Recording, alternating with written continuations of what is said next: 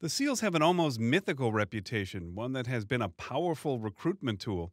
Just listen to this promotional video from 2013. Their actions are typically swift and decisive, striking with surprise, speed, and appropriate use of force. But that reputation has been tested by, among other things, the Gallagher case. The Navy SEAL was accused initially of murdering an unarmed detainee in Iraq. But there have been other cases. Bob Muth is a professor at the University of San Diego Law School and a former Judge Advocate General in the Marines. There's been a number of these types of incidents that have been popping up in so many different SEAL teams all over the world that certainly there's something amiss. Between the situation with Eddie Gallagher, the situation in Mali where you had SEALs implicated in the death of a Army Special Forces operator, the widespread allegations of drug use in different SEAL teams. The head of Naval Special Warfare, Rear Admiral Colin Green, has been trying to get a handle on these problems.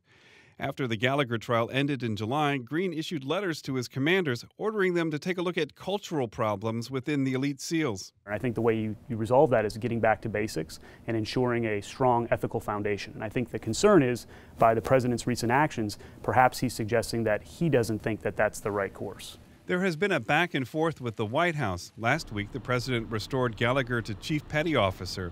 This week, Green authorized a Trident review board to remove Gallagher and 3 others connected with the case from special operations. Trump tweeted Thursday that Gallagher will not be removed from the SEALs. The Navy has said they are waiting for written guidance. Admiral Green has taken other disciplinary action since the Gallagher trial. The admiral recalled a platoon of SEAL Team 7 from Iraq over allegations that included drinking and unprofessional conduct. He removed SEAL Team 7's top 3 leaders.